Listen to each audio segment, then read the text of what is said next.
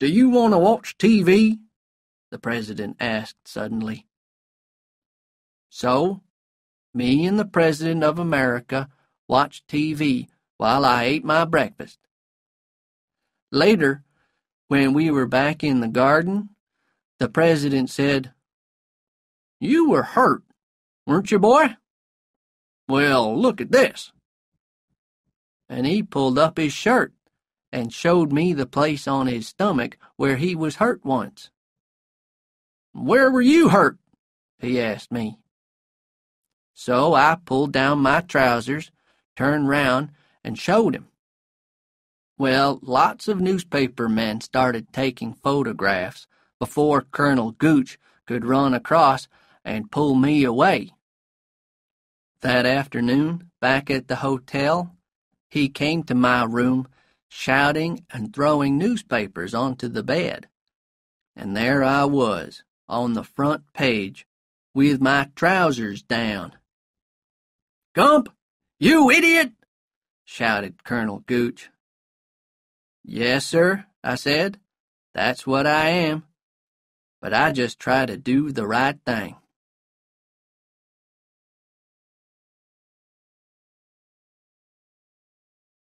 CD 2. Chapter 7. Meeting Jenny Again.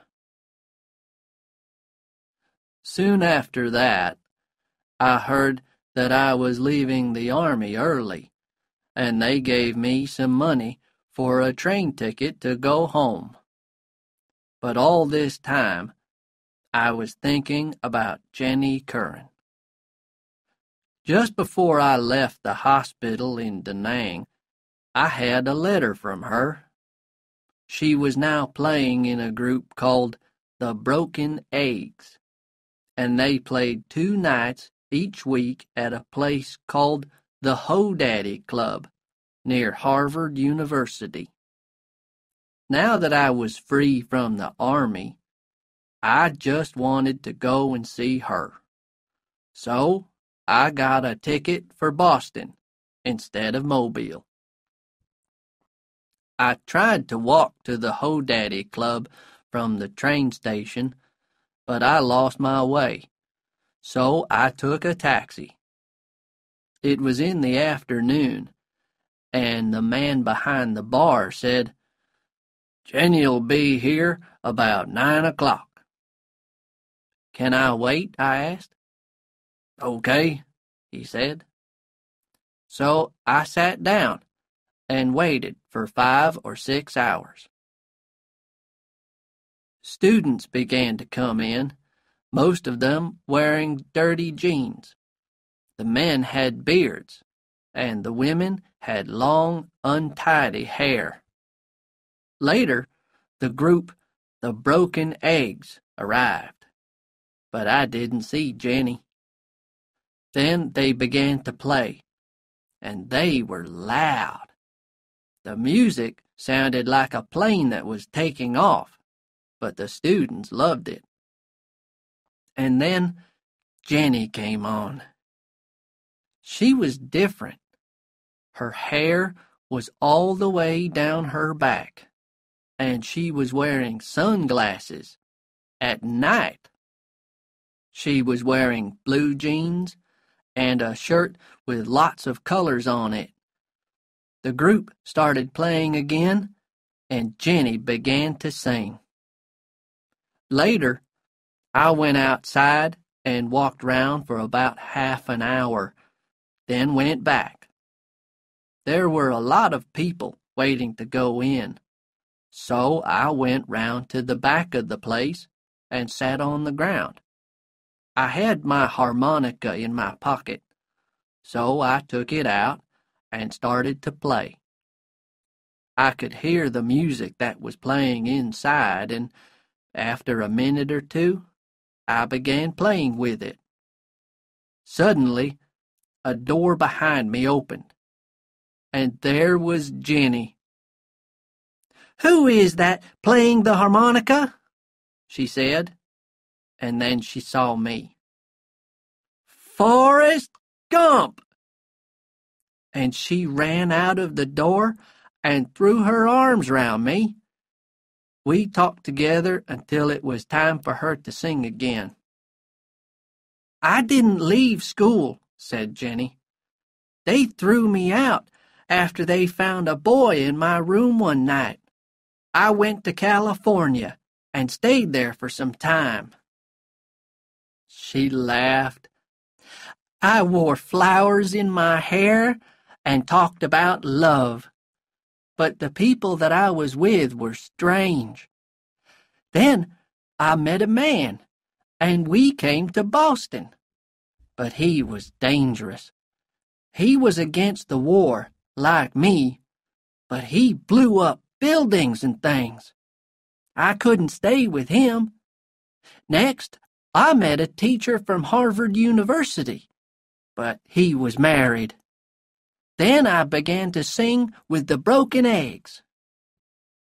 "Where do you live?" I asked. "With my boyfriend," she said. "He's a student. You can come back and stay with us tonight." The boyfriend's name was Rudolph. He was a little man, and he was sitting on the floor with his eyes shut when we got to Jenny's flat. "Rudolph, this is Forrest," Jenny said. "He's a friend of mine from home, and he's going to stay with us for a few days."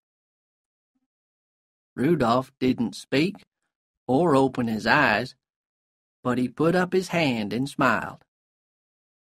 Next morning, when I got up, Rudolph was still sitting on the floor with his eyes shut. That afternoon, Jenny took me to meet the other people in the group, and that night I began playing my harmonica with them at the Ho Daddy Club. It went well, and I played with them every night after that. Then one day, I came back to the flat, and Jenny was sitting on the floor. "Where's Rudolph?" I asked. "Gone," she said. "Walked out, like all the others." And then she started to cry. "Don't cry, Jenny," I said, and I put my arm round her. Well, it started like that. But the next minute, we were kissing and making love. And when we finished, Jenny said, "Forrest, where have you been all this time?" Chapter 8. Into Space. Spring and summer went by, and I continued to play my harmonica with the group. It was my happiest time of all. But, you've guessed it, something went wrong. How did it happen? I don't know. But one night I was sitting outside the Ho Daddy Club, smoking a cigarette, when a girl smiled and came up to me. She sat down across my legs and put her arms round me. She was laughing and kissing me, and I didn't know what to do.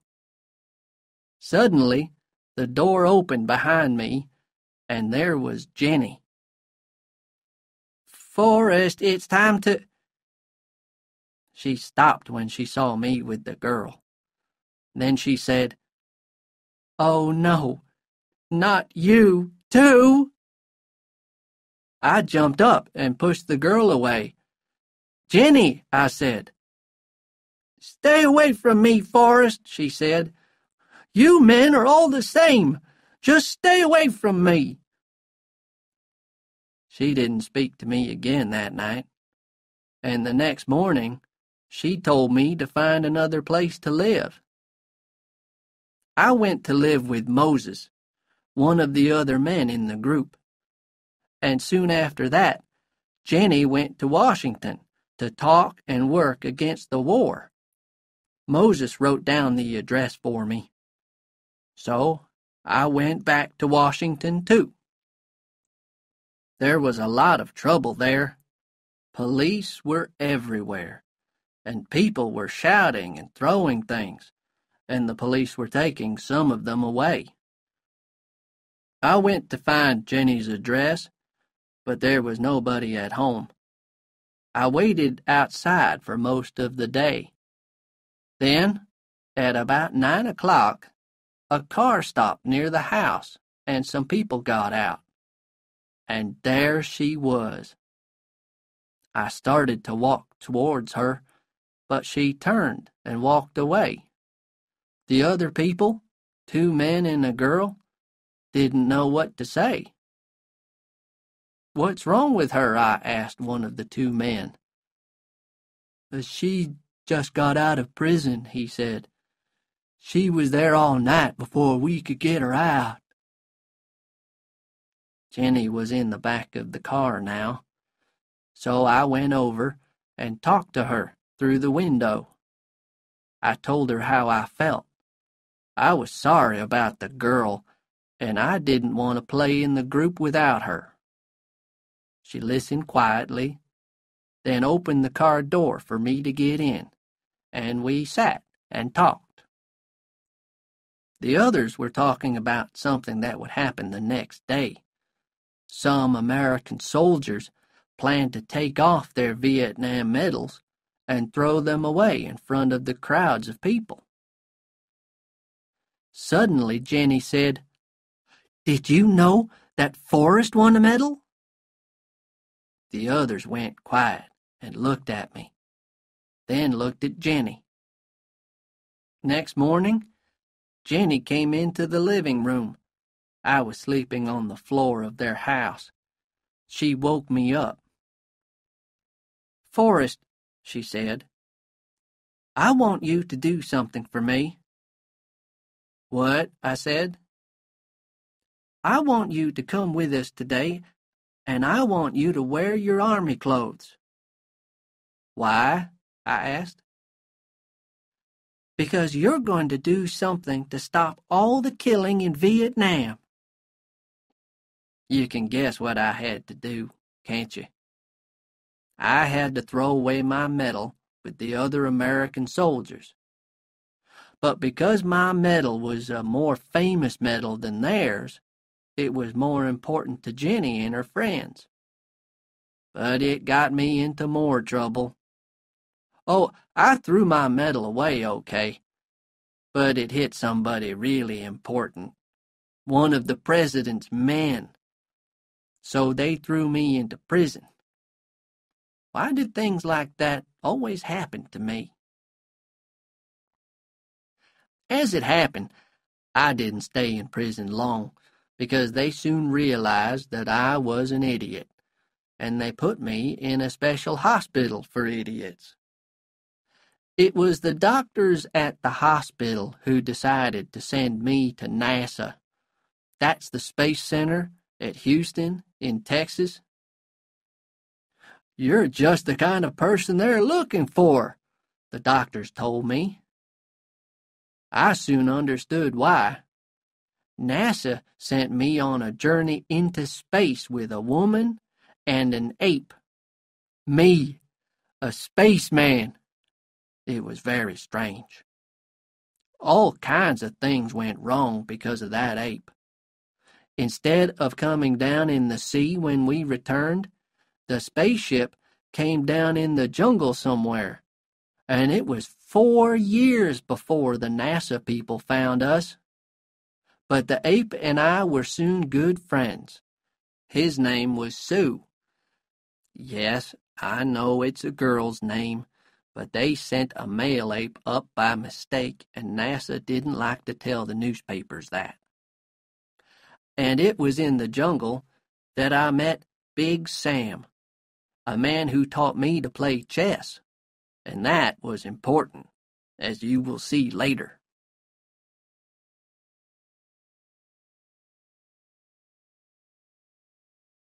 Chapter 9. A Real Idiot. Of course, the first thing that I wanted to do when I got back to America was find Jenny. So I phoned Moses in Boston. The Broken Eggs group has broken up, he told me. I don't know what happened to Jenny. I heard that she went to Chicago, but that was 5 years ago. Do you have a telephone number or anything? I asked. It's an old number, he said, but perhaps she's still there. I phoned the number, and she wasn't. Jenny Curran? A man's voice said. She went to Indianapolis, got a job at the Temperer factory. So I went to Indianapolis on the bus. The Temperer factory was outside the town. I asked about Jenny at the office, and the woman said, Yes, she works in here. Why don't you wait at the side of the factory? It's almost lunchtime, and she'll probably come out. So I did. A lot of people came out at lunchtime. Then Jenny came out. She went and sat under a tree on the grass and began eating an apple. I went up behind her and said, That looks like a nice apple. She didn't look up. She just said, Forrest, it has to be you. A minute later, I had my arms round her, and we were both crying. People were watching us with strange looks on their faces, but it didn't matter. Jenny and me were together again. I finished work in 3 hours, Forrest, Jenny said. Why don't you wait for me in that bar across the street? Then I'll take you to my place. So I waited in the bar. And I got into the wrestling business. How? I'll tell you. It started when I arm wrestled a man in the bar and won some money on a bet. That gave me an idea. But at first, I didn't say anything to Jenny. She came across to the bar after work, and we had a drink and talked. I saw you on TV when you went up into space, Forrest, she said. And I told her all about that, and about Sue, the ape. What happened to him? She asked. I don't know, I said, but he was a good friend. Later, we went back to Jenny's flat, and she said, You can stay here. Next day, when Jenny went to work, I went back to the bar. Several people wanted to try arm wrestling with me again, and I said, okay. None of them won because I was too strong, but plenty of people wanted to try their luck. After about a month, I was winning nearly $200 a week arm wrestling. Then one day, a man called Mike came into the bar. You can make a lot more money, he told me. How? I asked. Wrestling. Real wrestling, he said. I can teach you. To make a long story short, he did. Jenny wasn't happy about the wrestling, but I won a lot of money. Sometimes by winning fights, sometimes by losing them, because Mike told me to lose them. Yes, that happens too. But then I did something stupid again. I bet on myself winning a fight after Mike told me to lose it. Jenny got really angry. It isn't honest, she said. I didn't listen. I bet all my money on myself to win, and then I lost the fight. But there was worse to come. When I got back to the flat, Jenny was gone, and there was a letter waiting for me. It said, Dear Forrest, you're doing something bad tonight. It isn't honest, and I cannot go on with you like this.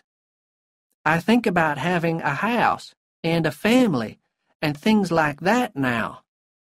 I watched you grow up big and strong and good, and then in Boston, I realized that I loved you, and I was the happiest girl in the world. But then there was that girl outside the Hodaddy Club. Then you went up into space, and I lost you for 4 years. And I think you changed. And I think perhaps I changed too. I just want to live in an ordinary way now, so I must go and find it. I am crying while I write this, but please don't try to find me. Goodbye, my dear. Love, Jenny. And for the first time ever, I knew that I was a real idiot.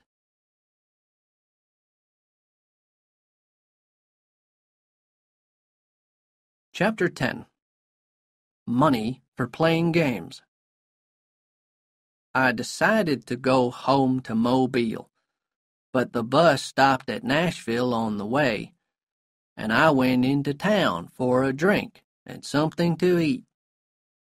I was going past a hotel when I looked in the window and saw some people who were playing chess. Like I said before, Big Sam taught me how to play chess when I was in the jungle. Well, I went into the hotel to watch them, but it was a special chess tournament, and it cost $5 to watch, so I didn't go into the chess room. I was just walking out again when I saw a little old man who was playing chess with himself at a table near the door. I had another hour before I had to catch the bus again, so I went across and watched him. Then I said, "If you make that move, you'll lose your queen." He didn't look up, but after a minute, he said, "Perhaps you're right." It was time for me to get back to the bus station, but when I started to leave, the old man said, "Why don't you sit down and finish this game with me?" "I can't," I said. "I have to catch a bus." So he waved at me with his hand, and I went back to the bus station. But I missed the bus that evening, and there wasn't another one until the next day. So I walked back to the hotel, and there was the little old man, still playing against himself. He looked up and saw me, and told me to sit down. It took me an hour to win that chess game. "Just who are you?" he said after the game. "Forrest Gump," I said. "Where did you learn to play chess?" he asked. "In the jungle," I told him. He looked surprised. "Aren't you in the tournament?" he asked. "No," I told him. "I'm going home, and I'm going to start a shrimp business." "You can make a lot of money from chess," he said. "You're very good." "Am I?" I said. The old man's name was Mr. Tribble. 2 days later, we were on our way to Los Angeles to a big chess tournament. We were a day or two early for the tournament, and Mr. Tribble took me to see some people who were making a film. They make a lot of films in Los Angeles. We were watching a man who was crashing through a window in a film fight when a man walked over to us. "Are you an actor?" he asked me. "Who, me?" I said. "We're here for the chess tournament," said Mr. Tribble. But the other man was looking at me. "You are a big, strong man, aren't you?" he said. "You're just what I need for a film that I'm making. My name is Felder." "He has to play chess in a tournament tomorrow," said Mr. Tribble. "He hasn't got time to be an actor." "It won't take long," said Mr. Felder. So we went with Mr. Felder, and I found myself acting in a film about the jungle with Raquel Welch, the famous film star. "Is that really Raquel Welch?" I asked Mr. Felder. But things did not go well. Somehow, when I was helping Miss Welch to escape from the jungle, her dress came off, and I had to run into the trees to hide her. But who do you think we met there? Sue, the ape. He was in another film. The three of us ran out of there fast, and Miss Welch shouted and screamed. No, things didn't go very well. I wasn't an actor for very long. I think Mr. Tribble was secretly pleased. I was pleased because I was back with Sue again. Back at our hotel, the three of us sat in our room and tried to decide what to do. "It's going to be difficult traveling with an ape," said Mr. Tribble. "He won't be any trouble, Mr. Tribble," I said. But Mr. Tribble seemed worried. Next day was the big chess tournament at the Beverly Hills Hotel. Mr. Tribble and I got there early, and I had to play chess all day. It took me about 7 minutes to win the first game, and half an hour to win the next. I played all that day and the next, and suddenly I was in the final, playing with a Russian, Honest Ivan, the best player in the world.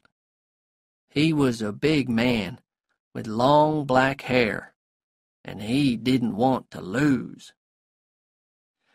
It was a long game. Honest Ivan was good, very good. But just when Honest Ivan seemed to be winning, Sue ran across the room and jumped onto the chess table. Honest Ivan fell off his chair, and everybody started screaming and running everywhere. "Let's get out of here, Forrest!" shouted Mr. Tribble. We got back to the hotel and hurried up to our room. "Forrest," said Mr. Tribble, "you're a wonderful chess player, but I never know what's going to happen next. Here's half of the money that you've won. It's almost $5,000. Take Sue back to Alabama with you and start your shrimp business." He shook my hand and gave me his address. "Write to me sometimes, Forrest. Good luck."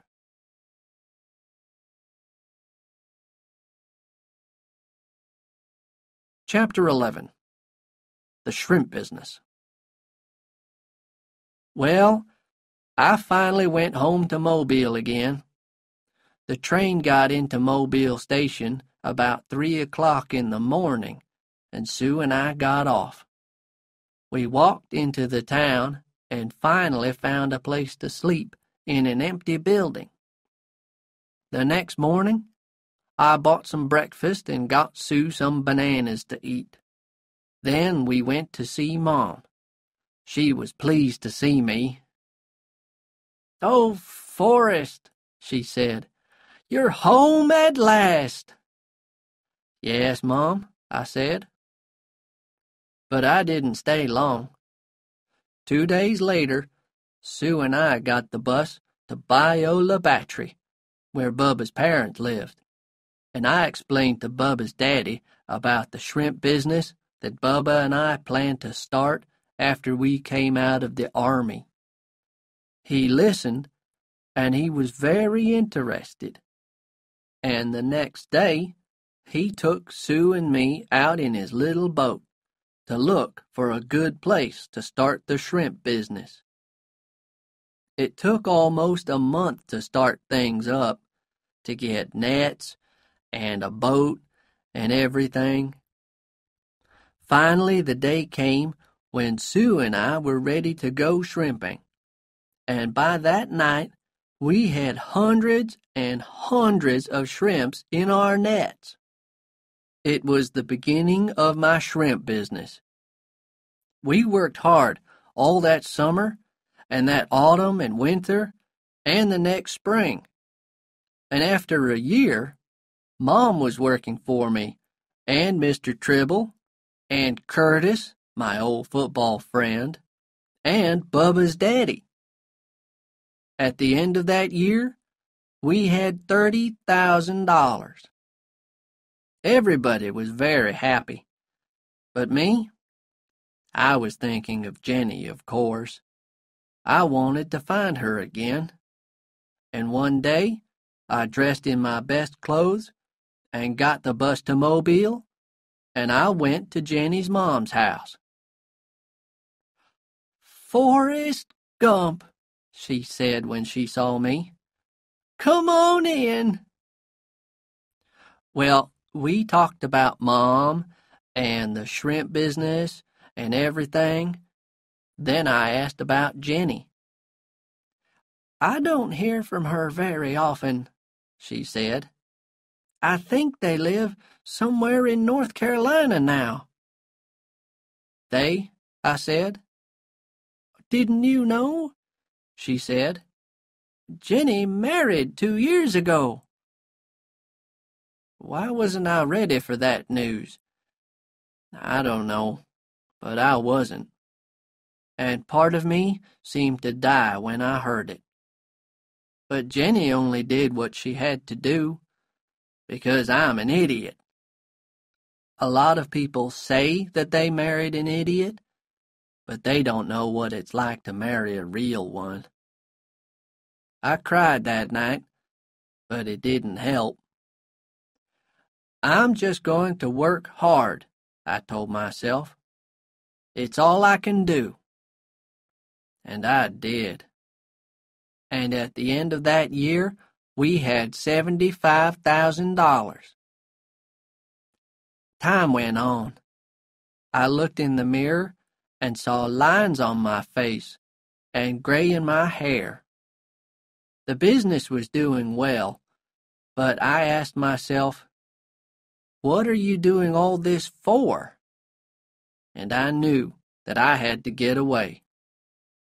Mr. Tribble understood.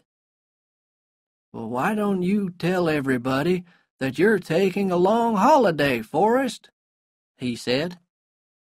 "The business will be here when you want it again." So I did. Sue came with me, and we went to the bus station. "Where do you want to go?" the woman in the ticket office asked. "I don't know," I said. "Why don't you go to Savannah?" she said. "It's a nice town." "Okay," I said.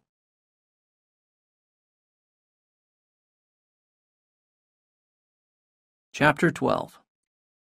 Little Forrest. Sue and I got off the bus at Savannah. Then I went and got a cup of coffee and sat outside the bus station. What could I do next? I didn't know. So after I finished my cup of coffee, I took out my harmonica and began to play. I played 2 songs, and a man walked past and threw some money into my empty coffee cup. I played 2 more songs, and soon the cup was half full of money. By the end of the next week, we were getting $10 a day. Then, one afternoon when I was playing to some people in the park, I noticed that a little boy was watching me carefully. Then I looked up and saw a woman who was standing near him. It was Jenny Curran. Her hair was different, and she looked a bit older and a bit tired, but it was her all right. And when I finished playing, she held the little boy's hand and came across. She was smiling. "Oh, Forrest, I knew it was you when I heard that harmonica. Nobody plays the harmonica like you do." "What are you doing here?" I asked her. "We live here now," she said. "Donald works in a business here in Savannah. We came here about 3 years ago." When I stopped playing, the rest of the people walked away. Jenny sat next to me, while the little boy started playing with Sue. "Why are you playing your harmonica in the park?" asked Jenny. "Mom wrote and told me about your shrimp business and how rich you were." "It's a long story," I said. "Is that your little boy?" "Yes," she said. "What do you call him?" "His name is Forrest," she said quietly. Then she went on. "He's half yours. He's your son, Forrest." I looked at the boy, who was still playing with Sue. "My son?" "I knew that a baby was on the way when I left Indianapolis," said Jenny. "But I didn't want to say anything. I don't know why. I was worried that perhaps he would be an idiot," I finished for her. "Yes, but Forrest, he's not an idiot. He's really clever." "Are you sure that he's mine?" I asked. "I'm sure," said Jenny. "He wants to be a football player." I looked at the boy. "Can I see him for a minute or two?" "Of course," said Jenny, and she called to him.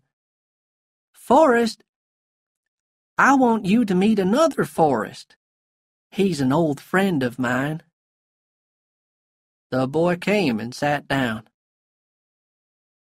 "What a funny animal you've got," he said. "He's an ape," I said. "His name is Sue." "Why is it called Sue if it's a he?"